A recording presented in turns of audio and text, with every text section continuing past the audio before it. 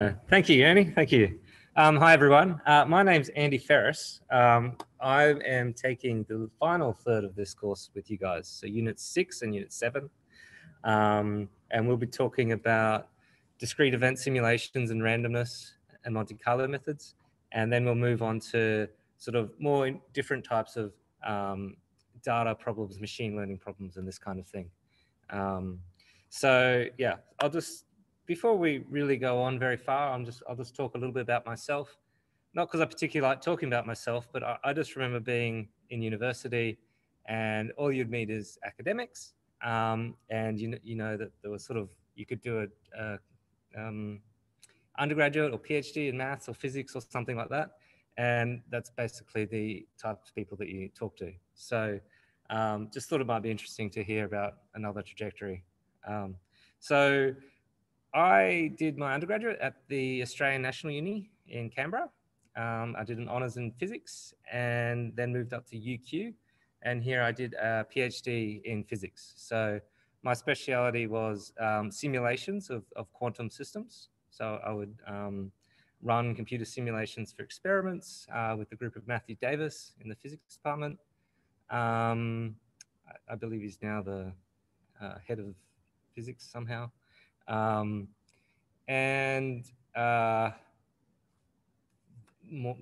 Later on, I did some more postdocs. So I did continue the academic strand for some time. I went and did a postdoc over in Canada, working in quantum information theory and again, the simulation techniques, Monte Carlo techniques, tensor network techniques for simulations. And then I moved over to Spain. I had a Marie Curie grant over there. Got to live by the beach and work with good people for a few years. So that was excellent. And then once that was winding up, I was sort of wondering what next. So I found myself in a situation where, you know, I could potentially try and find more academic postings, or I could actually think about branching out and doing something different. I was fortunate in that I had a friend who I did my PhD with, who was working at it was sort of almost touted as a startup at the time, a group that Paul might have talked about briefly, Paul B, called Fugro. Roams. We used with the fly planes and make 3D maps of the world, and the job is to model the world and find defects and help people manage their physical assets. For example, we'd have a look for power poles that have fallen over or trees that are touching power lines are going to start a fire and this kind of thing. So it's sort of remote sensing and feature detection kind of work. Which was really, really interesting, really, really fun. And that's where I met Paul Billette. So first Paul, he was working there at the time. He'd been there some years before I'd started. And I got to work with him and my other friend, Chris, for a number of years,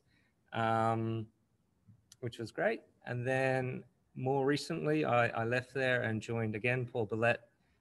We're working for the same startup called Alara.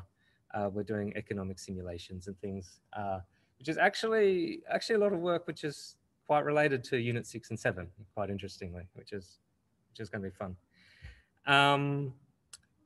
Right, so that's just my spiel. One thing I did find throughout my many different endeavors is that I've always applied computers to solve my problems, right? And maths, computers and maths to solve problems. So whether it's in physics, I used to like playing and creating computer games, you know, but yeah, quantum simulations, you know, finding power poles out of a point cloud, or modeling a business and see whether they're about to go bankrupt or make lots of money and what they can do to be better. Any of those things, it all came down to doing lots and lots of number crunching on computers. Okay, so from a pretty young age, I was interested in programming, learned a few different programming languages, and for this kind of work, I did kind of settle on Julia as being a good choice for. Okay, how do I get my mouse up there? Oh, there. All right. Sorry, everyone.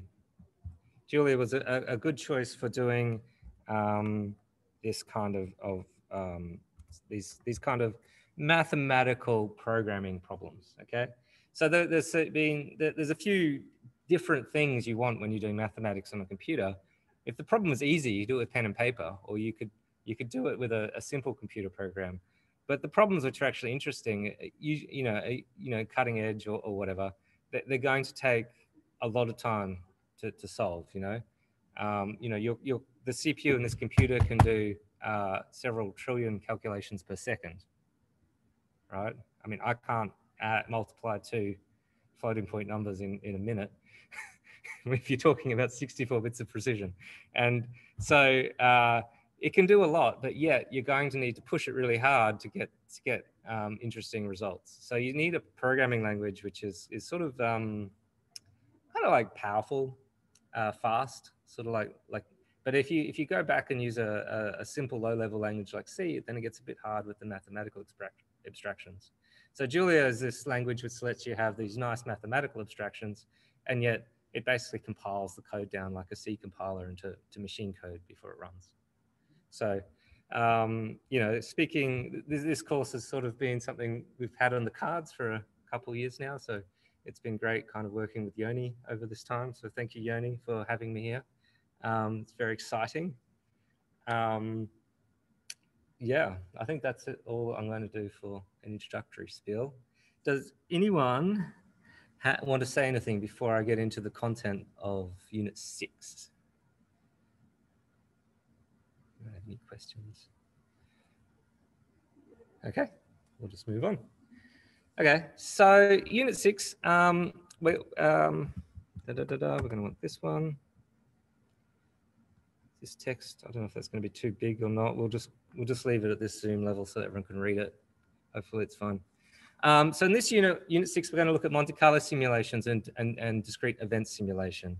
So we're not looking at something really concrete, concrete, but like solid and exact science of like polynomials and integers. We're really going to be moving into the fuzzy world of randomness with simulations with floating point numbers and things like this. Okay. It's interesting, as with maths, always there's connections between all different fields. A lot of the results that you would use to create a good random number generator actually come from number theory, but we won't really spend more than a few minutes on that topic. Monte Carlo is a word which, I don't know, has anyone in this room or online, have you heard of Monte Carlo simulation before? Or is this a new terminology for everyone? So put your hand up if you've heard of it. We've got, oh, okay, most of you. Okay, great. So hopefully that won't be too bad. So Monte Carlo simulation is just a type of simulation that uses randomness. So back at the end of World War II, there were some scientists, physicists, and mathematicians working on the Manhattan Project. You guys are pretty young, so just to point out that's when they made the nuclear bomb. So back in the day, they had to use rooms full of mostly women writing numbers on pieces of paper, passing them around the room to try and calculate, to perform a simulation of, the neutrons in a nuclear bomb or something, to figure out how to make it explode. And people came up with the great idea of using electronics instead of people to do that work. And they built the ENIAC, which was the first programmable electronic computer. And this gave the people some freedom for thinking of different ways that you might solve some problems. So it's been known for a long, long time that you could, randomness and stochasticness and all these things had been studied in maths for 100 years prior. And statistics have been studied for many hundreds of years, or possibly even thousands. And it's sort of been known that you could kind of use maths to kind of simulate a problem with randomness, right? So let's say we have the atoms in this room, the gas, there's these gas atom particles bouncing, molecules bouncing into each other. And you could do statistics on, given the temperature and the pressure of the gas, you could think statistically where might the particles begin. And then you could just use deterministic physics like Newton's equations to figure out where they're going to go next. And you can do an ensemble of different simulations with different initial conditions and to come up with an ensemble of different answers. Okay, and you might see that on average, you know, the particles move from the high pressure region to the low pressure region and things like this. So that kind of random sampling type of simulation has been known for a long time. But what these people, these Ulam, von Neumann, and Metropolis meant when they came up with this idea of Monte Carlo is that they could solve deterministic problems by using randomness. Okay, so which was actually really interesting. Unfortunately, we're not going to have a lot of time in this course to get into that side of things. Monte Carlo these days generally gets applied to any simulation with randomness, but we'll be probably using it mostly in this discrete event simulator, which is just it's a more straightforward stochastic simulator. Monte Carlo, interestingly, is the name of a city famous for gambling, and they used it as a code name in the Manhattan Project because Ulam's uncle spent a lot of time gambling in Monte Carlo. So I think that's a cute side story. Okay, so discrete event simulators, as I mentioned, you could think of it as a type of Monte Carlo if you like, and we'll get into that. Monte Carlo is a broad field though. Like when I was doing my PhD, we were using Monte Carlo simulations for quantum systems, so dynamic simulations. People use Monte Carlo, quantum Monte Carlo to simulate, to find the ground state or excited states of molecules and to do particle physics and all sorts of different high energy theory, low energy theory in physics. And yeah, it gets applied to all sorts of problems. So that there is numerous different groups at UQ that, world-class practitioners in Monte Carlo, and even a couple of people who are world-class, creators of Monte Carlo methods and techniques and writing textbooks and things. So yeah.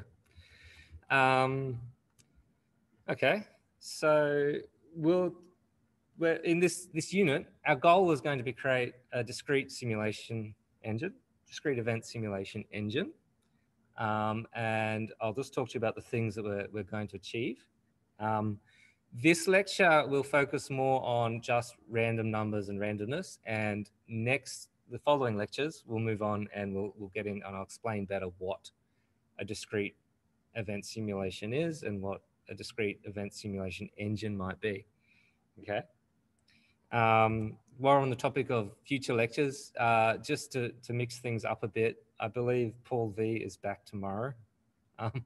Sorry about that. It's sort of, we've got, because our guest lecturer is actually unwell, unfortunately, and it sounds like she'll be scheduled for later in the course.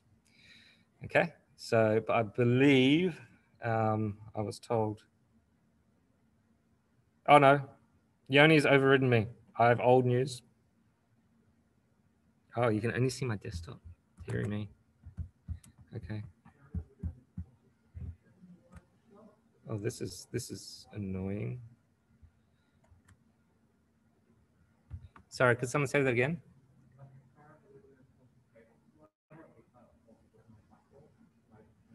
Yes. Tomorrow's a consult hour via Zoom. So yes, sorry, I was right. It is a consult hour with Paul V, and it's on Zoom, not in this room. Okay, so everyone in this room, just please don't be in this room. Apparently, I'm going to have trouble showing both the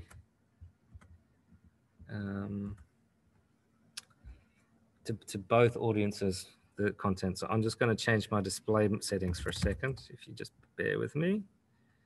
It's been over 10 years since I've given a lecture at UQ, and things have changed. Da, da, da, da.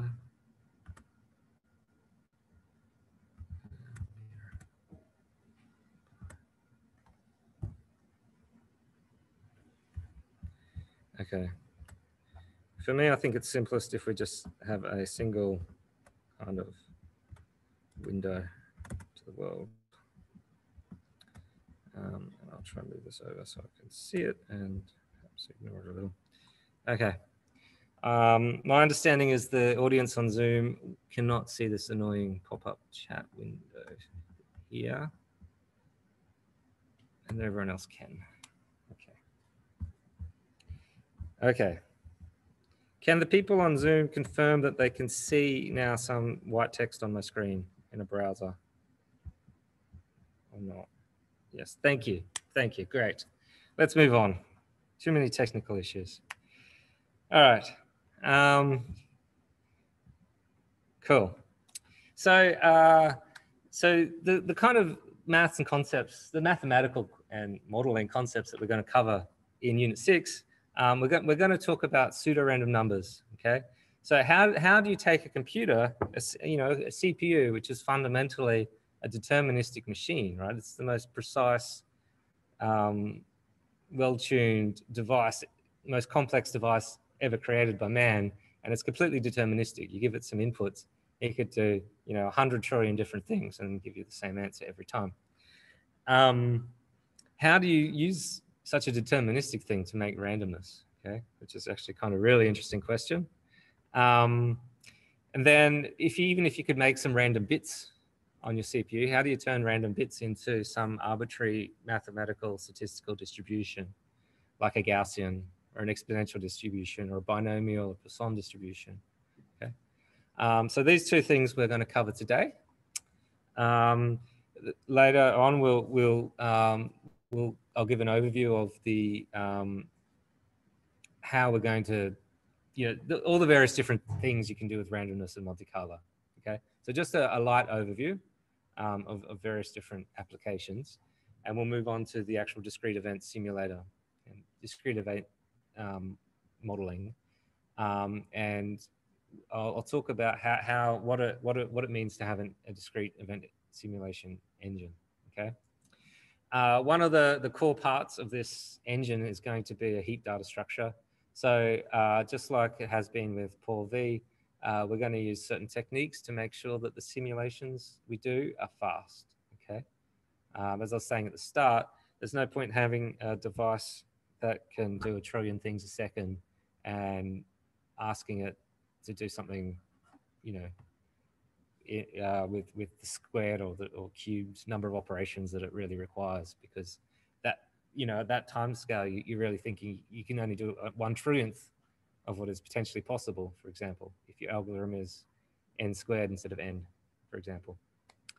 So it's very important to have an understanding of some data structures, and in this course we're focusing a bit on the heap.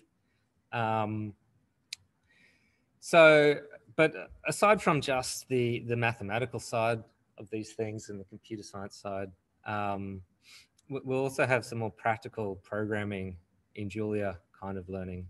Okay, so we chose discrete event simulation over other forms of Monte Carlo, specifically because we have a little bit more interesting sort of programming, software engineering we can do about that. Okay, so with this topic, I think the actual goal of the simulation and the techniques used are they're simple enough to hold in your head, that we can take it really to the next level and build an actual engine which doesn't just do one simulation but an entire class of simulations. Okay. So so on the sort of programming side, we'll talk about how to actually program a heap data structure. And we'll talk about some more concepts in Julia, like parametric types, in more depth, how to structure a larger program using modules. And, by the time we get to Unit 7, we'll even be talking about packages and larger programs again. So we're working our way up to more practical, real-world size computer programs. And then we'll move on to, I will spend some time talking about how to benchmark and optimize your code. Okay, so even in this lecture, I will show you some tools at the REPL that can help you look inside your code. And as I go on, there was a great question in the break about what profiling was. I'll look at profiling. I'll show you how you can figure out where is your code spending the most time, so that you can work on that one bit of the code and move on and make your code a lot faster. So what you often find in a computer program is 99% of the time of your program is spent on one place. And it doesn't matter how great or efficient, the other 99% of the code is, you could make all that other 99% twice as fast. It won't have any impact, right? It's usually there's one or two hotspots that you've got to work on to make things fast. Okay, and we'll talk about how to design types and things like that. So, and in terms of the actual discrete event simulations, we'll learn about a little bit about how to interpret the accuracy of these kind of Monte Carlo simulations, and how to go about, or how to think about creating an engine for not just one simulation or to solve one problem, but to create a program you could give to other people that they could give configuration to, and they could solve, any number of mathematical problems. Okay. Well, that's the overview. Do we have any questions? Would anyone like to say anything before I get into more of the mathematical content today?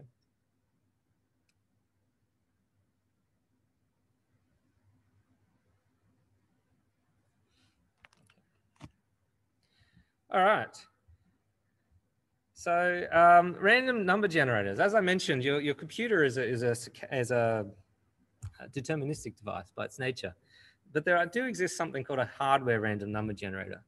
So, for example, if you've done a little bit of study in physics, you might know about thermodynamics.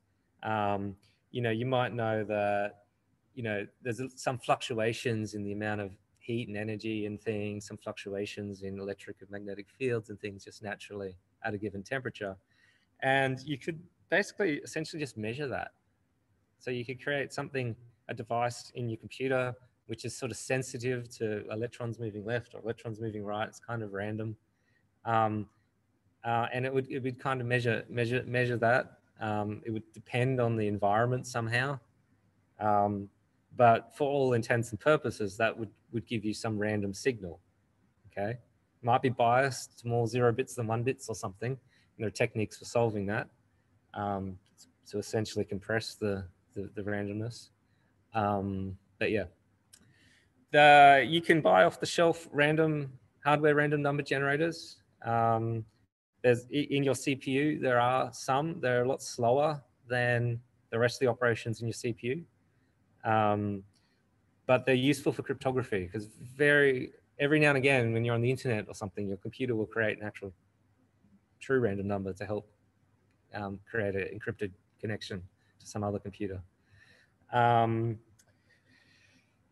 You can buy, as a quantum physicist, I find this one fascinating. You can buy a device where you press a button and it will give you a random number using quantum mechanics. So if you know a little bit of quantum mechanics, you can things can be in a state of being, in state A or state B. The cat can be alive or dead, and you can perform a measurement of the superposition and get it one way or the other. Like I was saying earlier, like the thermal fluctuations in that, it's interesting. If you had a sophisticated eavesdropper, they could actually get a signal on that and figure out or create some signal that's correlated to your random signal, so that it might appear random, but actually, the other side knows exactly what your signal is. But with these quantum random number generators, you're kind of proving that scenario is impossible using the power of physics, which I think is really fascinating. It's kind of cool. Okay, but a pseudo random number generator it's a number generator that's not random. It's actually deterministic, but the numbers come out all jumbled, and you don't know that it's for all intents and purposes it's random. For all you know, it's hard to sort of reverse engineer what it was to understand how it was made. It just seems like random gibberish, random bits, random numbers. Okay. So in Julia, there's this function called rand. So if I bring up this window and I go to that window and I type rand, it will give me a random floating point number. If I run it again, it'll give me a different one. And in this case, the number's always between 0 and half. No, 0 and 1. It's just that I'm unlucky. If I go long enough, we'll get a large one. I just know it. Oh, we win. Okay. This function is a generic function in Julia. It can actually produce random other things. So I could create random bits, let's say. So I can create a random 8 bits. I could create 64 random bits. I could create a random number between 1 and 10. So there's various different things you can do with this function. It's really cool. It's really useful. And there's a series of other functions for doing statistical distributions. There's functions like rand_n. N here is for normal, so the normal distribution, a Gaussian distribution. And it just draws numbers from a Gaussian distribution of standard deviation 1. There's rand_exp for an exponential distribution. And there's a package called distributions.jl, which we'll look at, which defines a whole bunch of mathematical distributions, all the ones that you'll be familiar with from your study, and a whole bunch more that you're not familiar with yet. All right. So how does the rand function really work? Okay, so as I say, it produces a random number in the interval between 0 and 1. Normally, this is defined such that it's inclusive of 0 and exclusive of 1. Okay, it's just part of the definition. You can rely on that in your code if it's important for some reason. The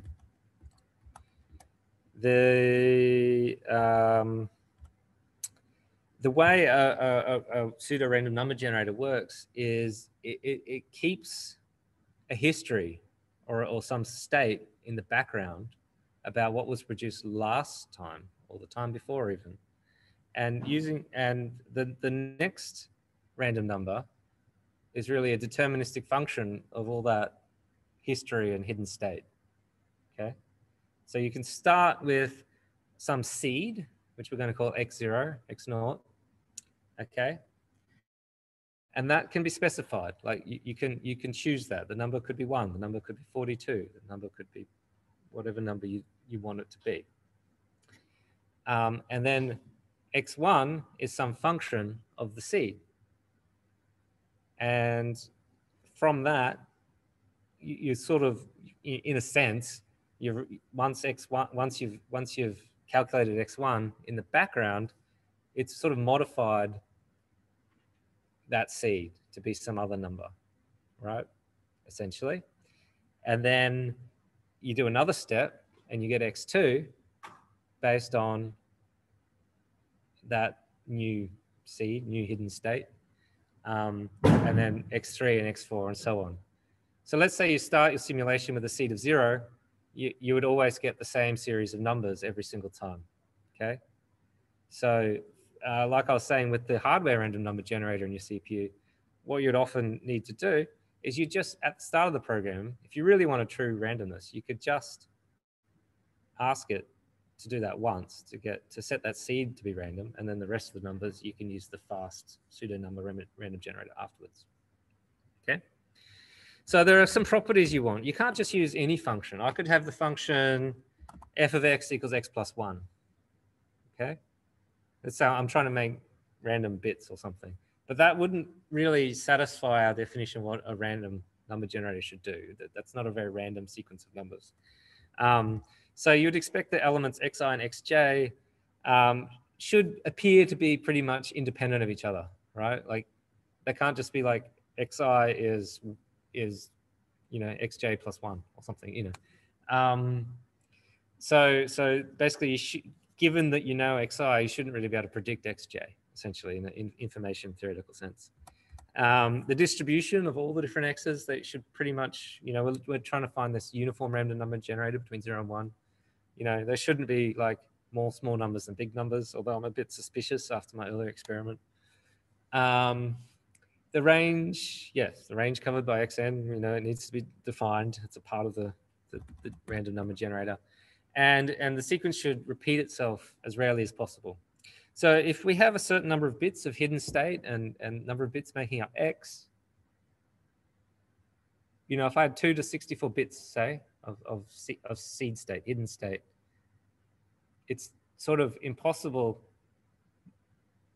at the very least, the cycle of random numbers has to repeat itself after 2 to the 64 times, because eventually you're going to collide with one of your previous 2 to the 64 possibilities that you're seeing, and from then it's deterministic, so it's going to follow the same cycle.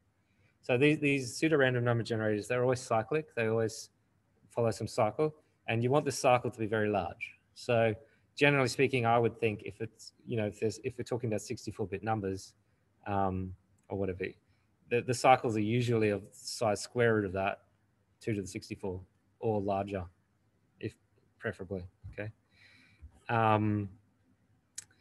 Yeah. So, okay. Generally, computer works in bits, so we generally try and create a bunch of random bits, 16, 32, 64, 128 random bits based on previous seed state, and then turn those bits into a floating point number. So one way of doing that is you could just divide it by 2 to the power of L if you have L bits. Unfortunately, dividing 2 integers to get a floating point number also isn't very fast. So it's actually much better to do a little trick. Paul Billette showed you how a floating point number was constructed on a computer with a mantissa and an exponent. So if you're looking at a number between 0 and 1 with a uniform distribution, what you can do is you can just set the exponent to 0 and fill in the mantissa with random bits. So for a float 64, there's 52 bits of mantissa.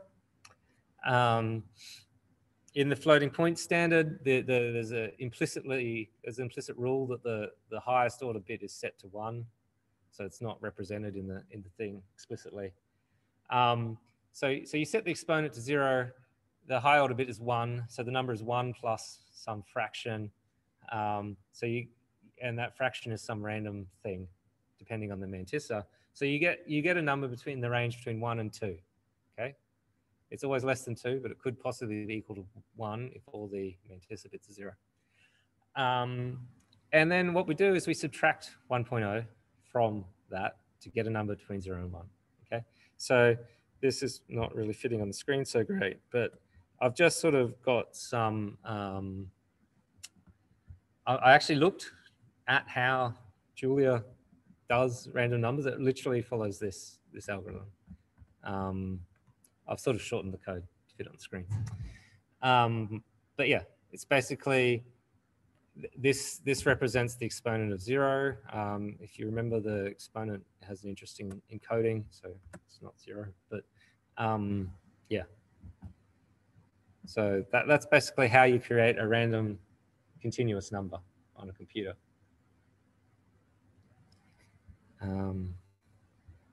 Yeah, I don't know if the reinterpret function just takes the bits from one type and pretends it's some other type. Okay. Are there any questions? Hang on. Let's see. We see the browser on about half the screen. Oh my God, wow. Let me check if I've got my charger. I'm going to be in trouble here.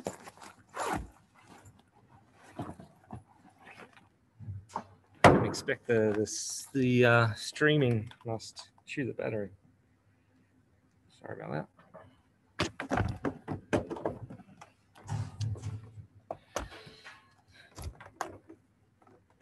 It's going to be good.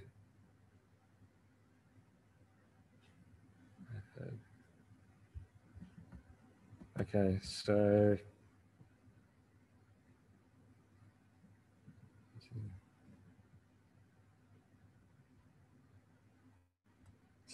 Yoni is saying we see the browser on about half the screen.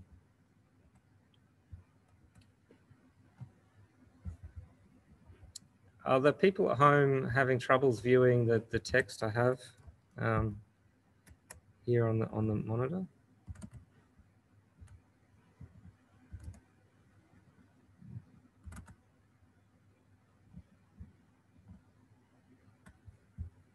Okay, that's fine.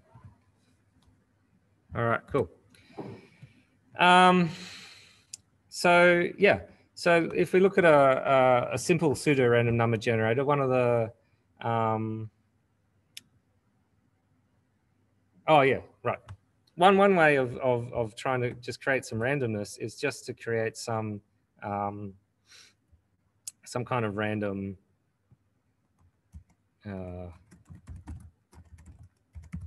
some random bits on the computer is just to do something like this. So here I'm just going to create some memory in a vector of integers. And let's say I take 10 of them or something. And it's just, it hasn't zeroed out all the bits. It's just taken whatever was in RAM beforehand. So, okay. So what I do here, it's not deterministic. There's some actually interesting patterns here emerging. But if you run at different times, you get different bits. Sometimes it reallocates over itself. So this is just stuff that's in RAM.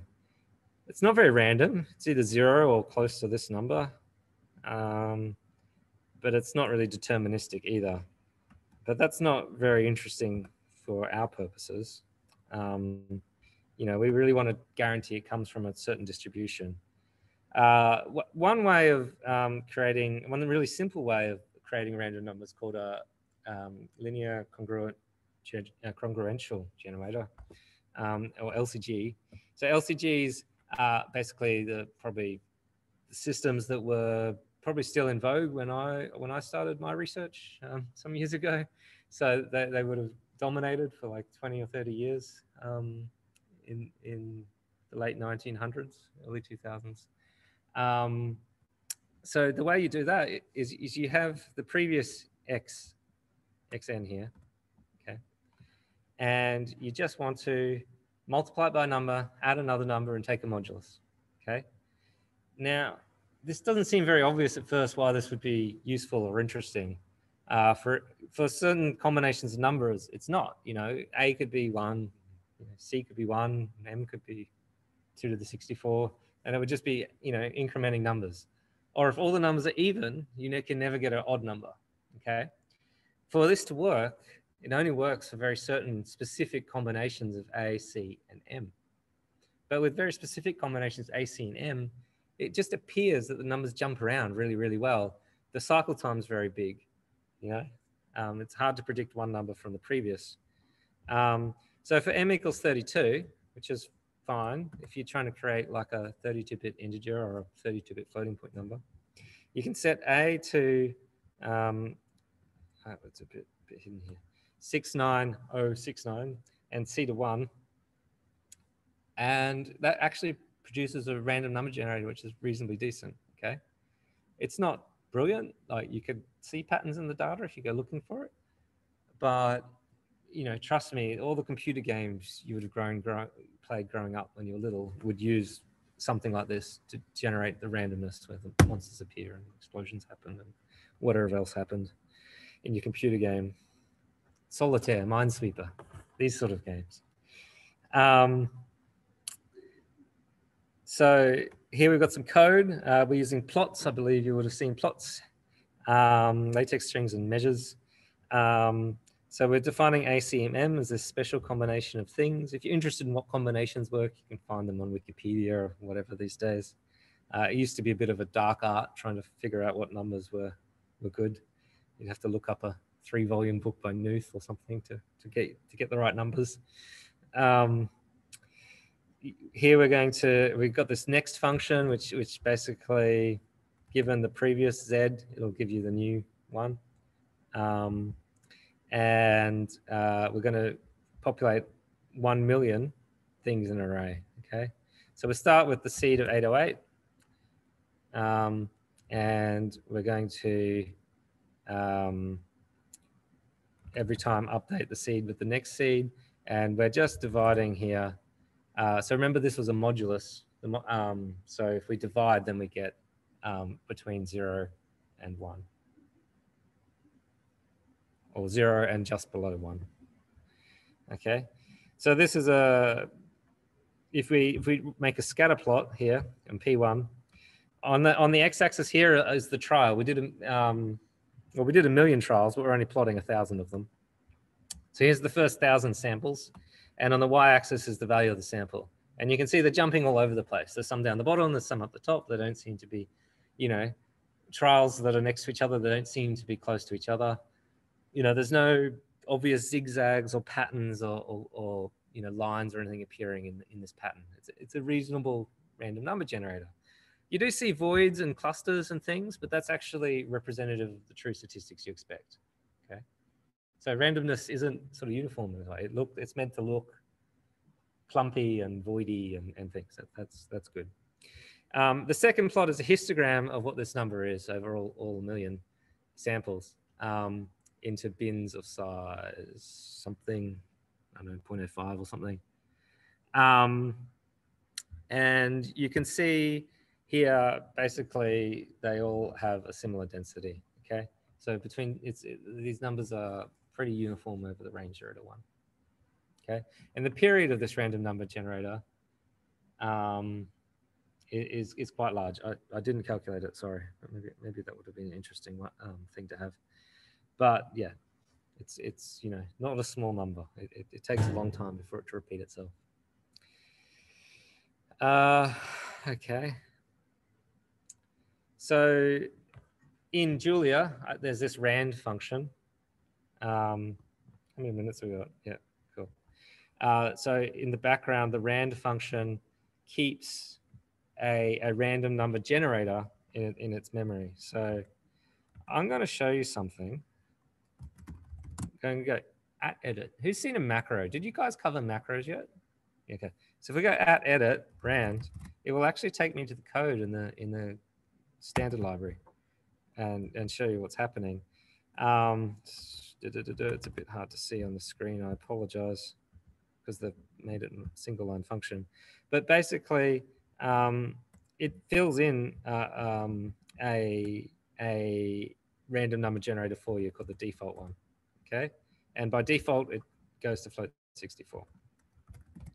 So I can go rand and then using random. We can see that there is this default random number generator. Was that a function? Yeah. So this is the one that exists in the background.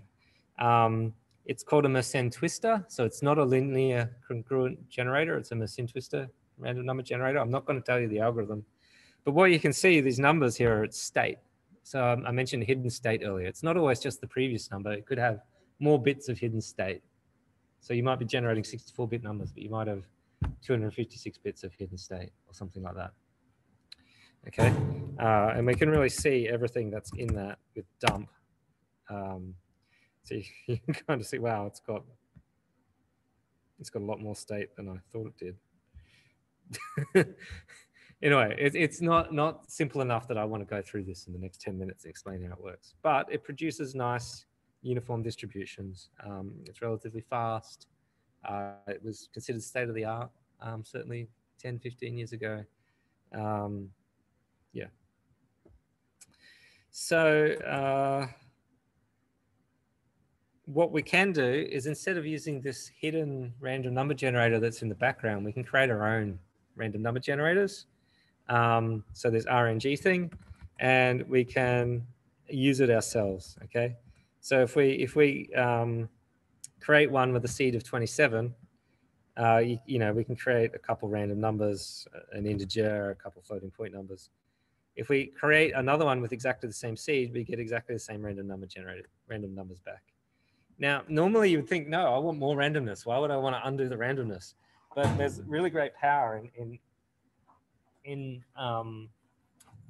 being able to repeat your experiments. So if you're doing something on the computer and you're debugging your code and it changes every time, it's really hard to tell what's going on.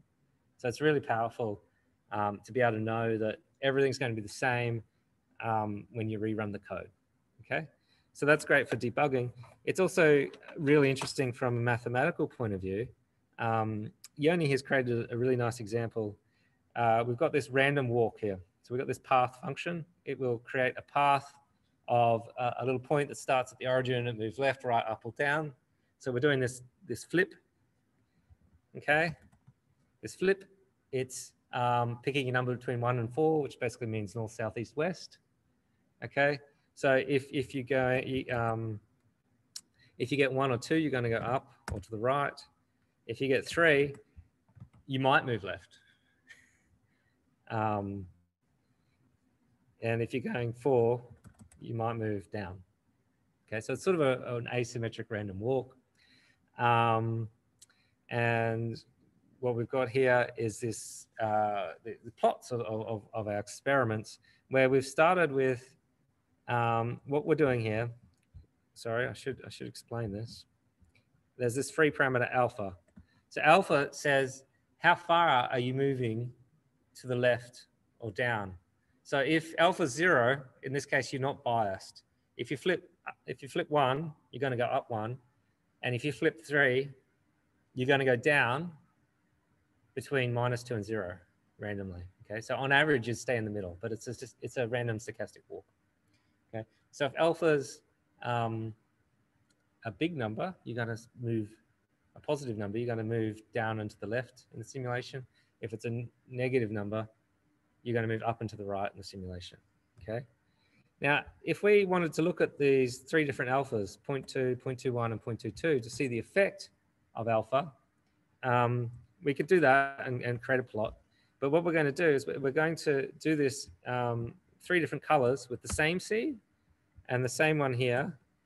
So recreating the seed before each experiment with the same seed. And here we're just continuing on with the random number generator, and the different random numbers are going to come out in these experiments. So what we see on the left is we have this random walk where we started at 0, 0. We wandered around. Alpha is a positive number, so we're moving down into the left. And you can see in the blue experiment, we've moved down into here. In the red experiment, we've moved a bit further. In the green experiment, we moved further again. Okay, so this is 0.2, 0.21, and 0.22. If we use different seeds, we actually get 3 completely different random walks. You know, the green one ended here, the red one ended there, the blue one ended there. It's hard to tell what the pattern is. What is the trend as we change alpha? We'd have to actually do many, many, many more experiments to be able to measure and plot the trend of where things are moving with respect to alpha. What's the sensitivity of the experiment with respect to alpha? Okay, so so not only is it useful for debugging purposes, but it's also very useful for reducing statistical variances in differences. Okay, so when you want to look at derivatives or differences or changes with respect to some input parameter, it can be really, really, really good if the random numbers are being drawn the same way. Okay, that's cool. What time have we got? So my understanding is in a few minutes we're going to have to wrap up for the day. You normally finish at 50 past, or do you go a bit further? Someone's gonna have to speak up, I don't know. I'll go to 7 typically. Thanks, Yanni. All right, so we've got 10 minutes. So we've sort of spoken about how to generate random bits using something like a congruent generator or a Mercian twister. We've spoken about how to get a uniform distribution, but I didn't show you how you're going to get to other kinds of distributions, like binomial, exponential, Gaussian distributions. So sometimes it's not particularly difficult. This is one you'll see in code. If you're doing mathematical modeling, you're going to see this kind of thing in code a lot. Okay, so you draw a random number between 0 and 1. If the number's less than half, we call it heads. If it's more than half, we call it tails. Okay, that's a coin toss. It gives a 50-50% probability. If you want it to be 30% probability, you just check if the random number is less than 0.3. Okay, so you can see this function has this p, the probability of the answer being 1. So if p was 0.3, 70% of the time, the random number would be greater than p, and 30% of the time would be less than p. And so 30% of the time you can end up with 1. Okay. If you want to generate a random number over some other range, not from 0 to 1, you can just add and scale. So you just multiply by the length of the range, b minus a, and you add a. So sometimes it's really easy to come up with an analytical solution of how to transform a uniform distribution into some other distribution. And like the first one's an example where it's not even a continuous distribution anymore. We made it into a discrete distribution.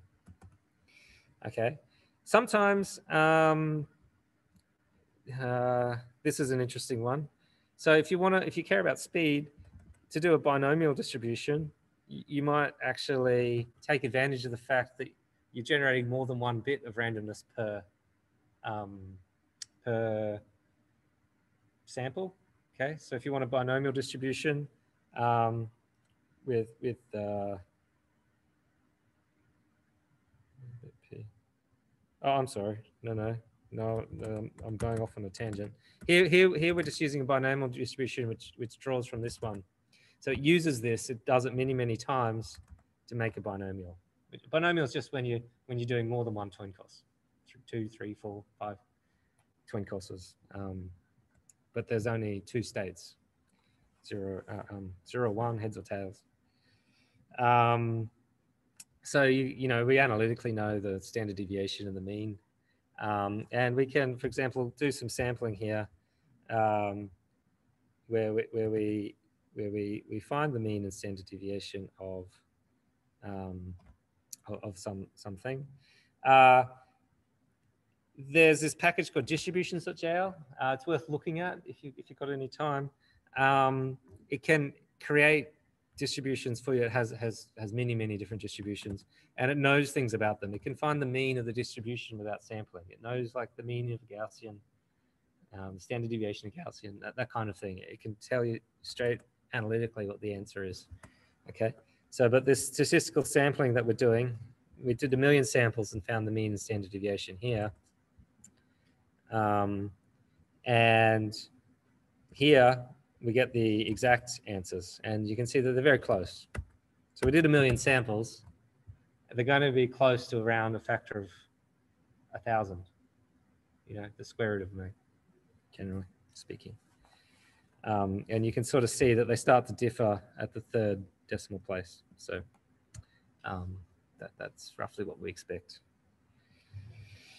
Yeah. Oh, I'm sorry. I got a bit lost. So that's what this was down here. This is the exact answer. Here we've done some sampling. This is again a random sampling from distributions. So distributions also lets you use rand on a distribution. So instead of taking the random floating 64-bit number or something like that, you can take rand of a distribution. It'll give you a distribution. This final number is the number of samples to take.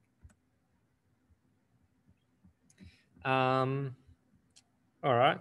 But the bit I really want to get to in the last 5 minutes here is how to do something a bit more non-trivial. Okay. So one thing which might seem a bit magical for now, but it isn't too magical, is this formula here. So what we want to do is we want to take a uniform distribution and create a Gaussian distribution. And I'll just show you the results here at the bottom. This is a histogram of the results with, I believe, 1 million samples. The red line is the actual PDF for the Gaussian. And if we follow this formula, we get something really interesting. So the way I think about this, if you remember your calculus, first year calculus, if you wanted to find the integral of a Gaussian, it's actually really hard to do that in 1D. The trick is to do it in 2 dimensions. You time, a Gaussian of X and a Gaussian of Y, you multiply them, and it's sort of this circularly symmetric distribution, okay? And then you look at it in terms of radial and polar coordinates, and it's uniform over the polar coordinate. So there's something here about cos of 2 pi times rand, right? So this is a hint. So we're looking at something uniform in the angle and has a distribution of r times an exponential of r in the distance, okay? And that is something you can solve with integration by parts and do it analytically, and you end up with, that's how you get the square root of 2 pi term out of the integral of a Gaussian. And this is doing pretty much exactly the same trick. It's very hard to think of how to transform a uniform distribution into a Gaussian one, but it's actually, if you take 2 random numbers in the uniform distribution, you can actually transform them reasonably easily into a 2D point in a 2D Gaussian. Okay, so from these two random uniform numbers, you can actually create two random Gaussian numbers. The difference is the other pair would actually use the sign. So you'd record what those two random numbers were in a real algorithm, and use them twice, so that because the rand function is relatively expensive. You'd also do other tricks in real life to get rid of the sines and the causes and stuff to make it faster again with rejection sampling, but we won't talk about that. So the idea is there's this log here. So this gives you a bit of a hint what's going on. If I take the log of a random number, that distribution is actually sort of exponential.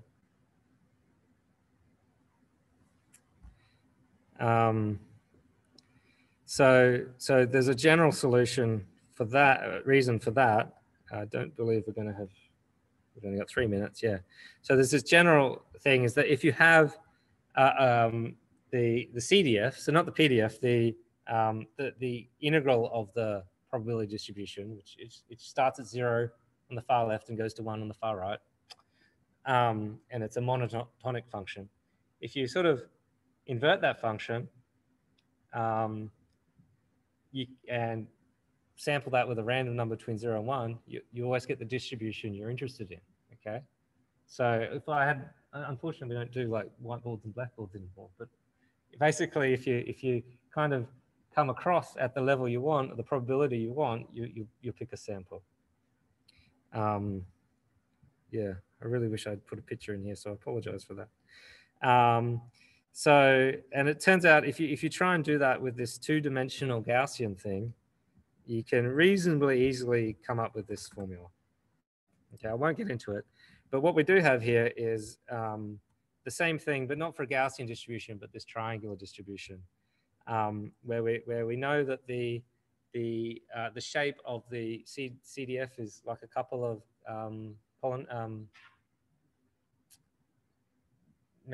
joining quadratic functions. So it's piecewise quadratic. Is that right? Or have I got that wrong? Was it piecewise linear? I'm probably making this up as I go too much.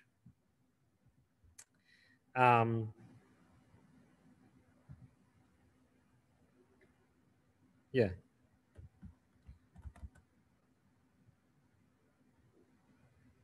Yeah, okay. So this is using distributions to do it for you. But basically, yeah, you can always create a sample from any distribution you want if you can calculate the CDF and invert it. It's sort of an interesting trick. That's all we're going to talk about today. Thanks everyone here for being here. I'm actually joining you again in a couple of weeks. You get some time with Paul V tomorrow to consult on your project 1. Sorry? Remote only, yes. If you're in this room today, don't be here tomorrow. Remote only. And so good luck with that. And you'll hear from me after the mid-semester break. And we'll go on and we'll get into this event simulation. We'll create this event simulation engine, and then we'll move on to Unit 7. Thank you, everyone.